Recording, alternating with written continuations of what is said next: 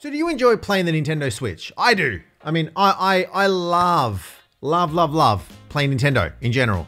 For years, when I was growing up, got myself the original Nintendo. Check this puppy out. The original Nintendo, how beautiful did it look? Playing the original Super Mario was an absolute treat. And then moving to the Game Boy, through the lineup of the other consoles, all the way up to the Nintendo Switch. And now, playing some of these awesome new games like the Mario games, the Zelda games, absolutely love it. And you've seen these YouTubers, you've seen all these people online on Twitch, and they're like playing, well, they're showing you the game. Like, how do they actually record the content? Do you just run a cable into a computer and just record it that way? Well, sort of, but not really. You actually need a little device to actually be able to record the contents, the gameplay of your Nintendo Switch. Hey everyone, my name is Emilio. I love tech and hopefully you do too. This channel is all about technology. Remember to click on that subscription button so you don't miss out on any of the videos that we are releasing. You're gonna need two things to get started. The first thing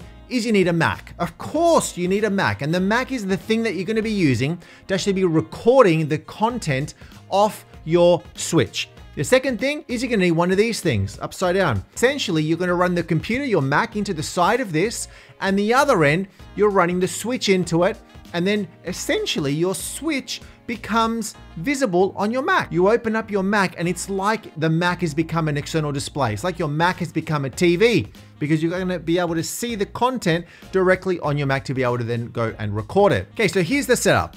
We've got ourselves our Nintendo Switch dock. The dock, right? You are very familiar with this, and I'm sure you probably set this up. Maybe somebody else set it up for you. But if you open up the back of the dock, you'll see that there are a couple of cables that run into the back of your dock.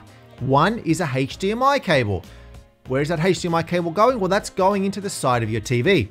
The other is the power, a USB-C port. It's plugged into a power adapter, and that is giving power to your dock, which then gives power to your Switch, and there you go. And you can actually play your Switch on your TV. Easy, great. What you're gonna need to do is you now need to capture. You need to capture the video stream that is coming out of your Nintendo Switch into this little device, into the Elgato device. So what's gonna happen is you're gonna now unplug that HDMI cable out of your TV. This is the cable that's running from your Switch dock into your TV. You unplug it from the TV side, and you're gonna run it into the port that says in on this little Elgato device. The Elgato device has two. You've got in and you've got out. You're gonna run the signal in to the side of this from your Switch. Then, next to that, you've got a USB port. This is a little USB-C, which is sort of like a newer sort of connection. You now need to be able to power this device and also transfer the data and the video. And one of the great things about USB-C, it's like that cable, that one cable to rule them all.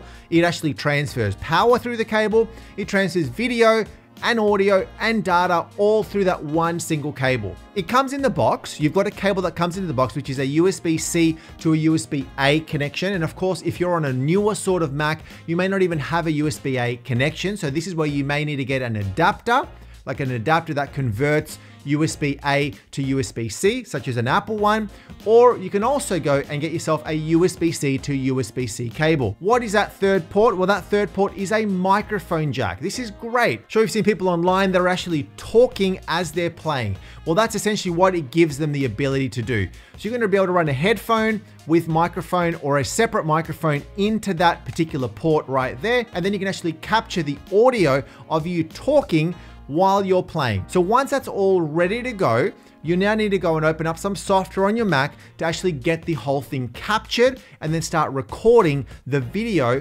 feed from your Switch. So on your Mac, you're gonna wanna open up QuickTime. I've got it here on the dock. You can also go into the Finder area on your Mac applications and down to QuickTime. And QuickTime is the application that we're gonna be using to actually record our screen.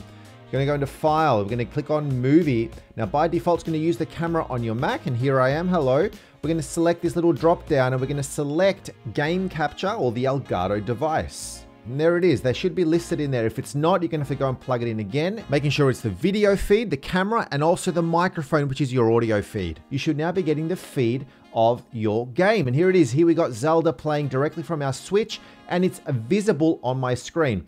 The next thing is clicking on the record button to actually start recording that feed. Unless you click on record, you're just seeing it as an external display, as a TV. And once you're happy with your gameplay that's finished, you click on stop, you can play it back. You can also go and actually save it directly onto a different location. You can click on File, Save, and then select the location that you want to save that recorded video and audio from your Switch, give it a relevant name, and then it's ready to go for you to be able to go and do your thing.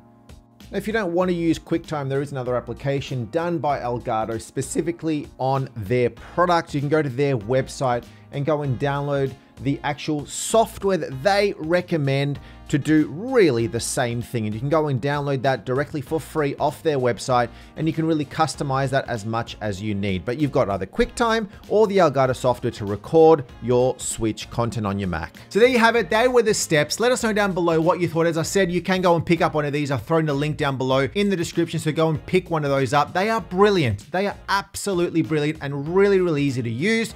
Go and do that. Subscribe, like, stay tuned for the next video where we continue talking about all things tech as well. We'll catch you on the next one.